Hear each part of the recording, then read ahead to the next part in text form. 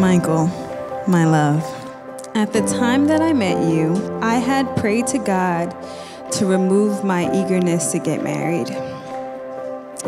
I felt like God was telling me to relax and patiently wait for a husband in His divine time. But I had no idea that in less than a month after having this conversation with Him, that He would orchestrate both of our lives to meet each other at a conference, or should I say convention.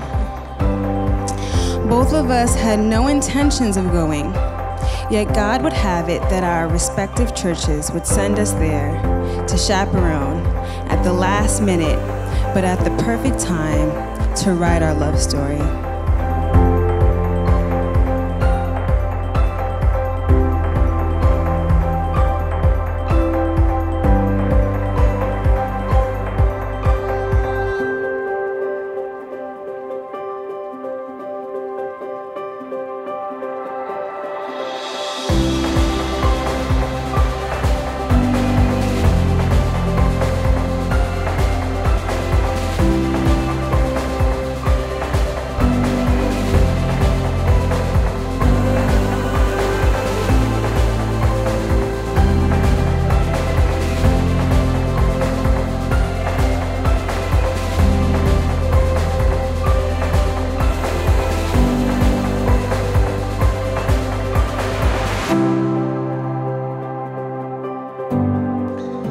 We first held hands on our first date at the dinner table.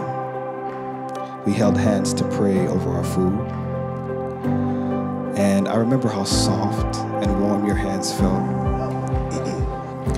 It felt like home. Since then, I've been praying about you, this day, this moment, and God has affirmed me time and time again that I'm in good hands. You may kiss your bride.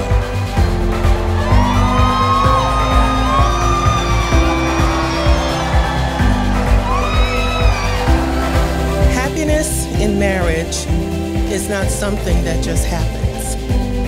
It is not only marrying the right partner, but being the right partner. It is discovering what marriage can be at its best.